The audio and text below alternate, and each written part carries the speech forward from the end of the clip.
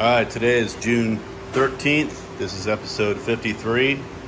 And what I'm going to attempt to get done today is to do the final contouring of this fender. Sanding and leveling all of these glazed areas. On this side, this back panel here, and on this side. And so once I get that all done and double check things, making sure everything is sanded to 220, then I'm going to tape off the windshield on both sides. Even though it's cracked, I at least have to preserve, well, I don't even know if I really need to preserve that, but I'll tape it off nonetheless. It's getting replaced, obviously. That was cracked like that when I bought the Jeep, so I knew I was gonna have to replace it, but I'll get it taped off, get the steering wheel taped off, get the floor covered with plastic, the wheels, and the back side of this grill to protect the radiator area.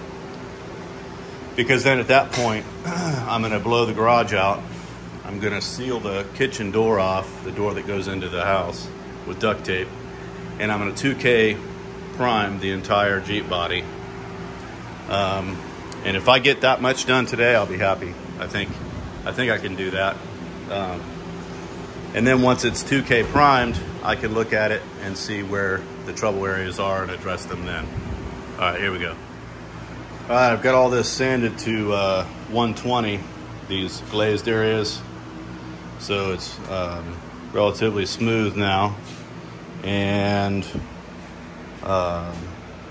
there are a couple of places that I can already tell are going to need some attention after I 2K prime. One is right in here. I feel it's got a little bit of a waviness to it, somewhat, not too bad. And here, I think this area is a little bit low, so I'm going to prime it anyway and sand it, block sand it and so forth. And I did some sculpting, contouring of this front fender, and it's looking pretty good. Again, won't know for sure until there's some areas that's going to need to be glazed. Won't know for sure until I get the primer on it. So at this point, I'm going to take a break, and then I'm going to come back out and sand it again with 220, and then wipe it down. I've got to put some self-etching primer in areas that I had not done yet. So I'll probably, once I put the self-etching primer on, I'm at least going to let it dry overnight before I put the 2K primer on. So I won't get to the 2K primer today. This is an area, for one thing. This was a bare metal rear quarter that I welded in. So there's bare metal here still from that process. And then, some areas where I got down to the metal there. I need to clean that line back out again. I've got some residual glaze down there. And just some general, areas that have some bare metal showing, and I don't want to go over top of that with the 2K. I want to go over it with the self-etching primer. These are areas that when Allison sanded the fender for me, she did 120 and then 220, and these are just some areas that she came up with some bare metal. It's part of the process. It's what happens. So I've got areas all over it that are going to need the self-etching primer. So once I get this sanded to 220, I'm going to blow it off, open up the garage door, blow the garage out and so forth, spray the self-etching primer, and then let it sit at least overnight. I may even wait until Wednesday to do the 2K primer on the body. So, all right, here we go.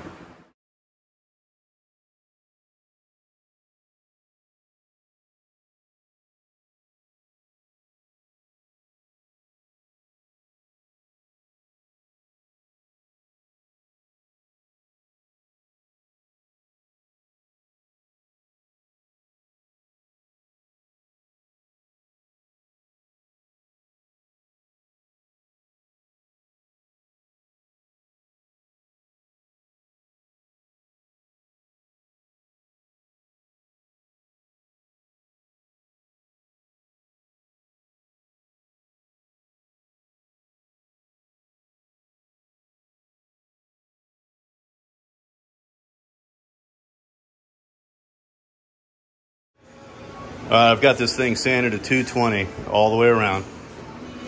And I've got some self-etch primer on the bare metal spots, which obviously is all over this thing.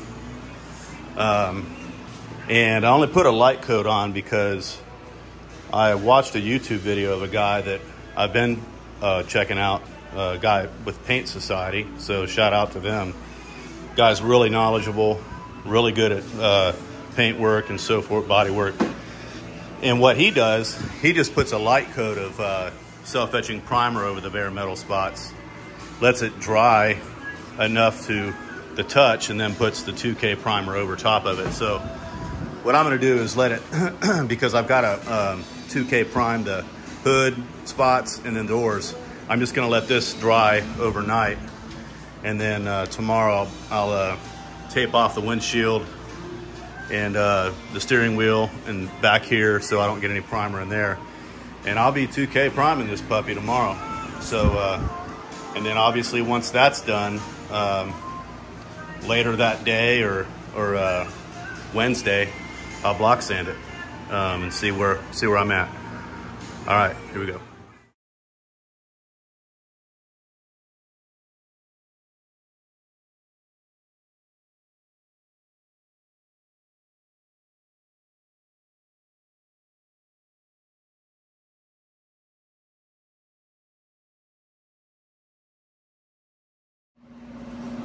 All right, I got this hood wiped down in the areas that I'm gonna spot prime with 2K urethane primer, and the doors are wiped down as well. So get ready to mix up my 2K primer right here, this Nason 2K urethane primer. It's a 4-to-1 ratio. So here we go. Okay, I got this 2K primer down on the door, both doors, and put about two full coats on them, I should say. So we'll have a look tomorrow once I block sand it again, see what we're looking at. Same thing on the hood here. I did notice after I'd already run out of primer, I still need to get this edge here and right here, but I've got some rattle can sandable primer that I can put on that before I go to buffing it out, or not buffing it out, but wet sanding it. So anyway,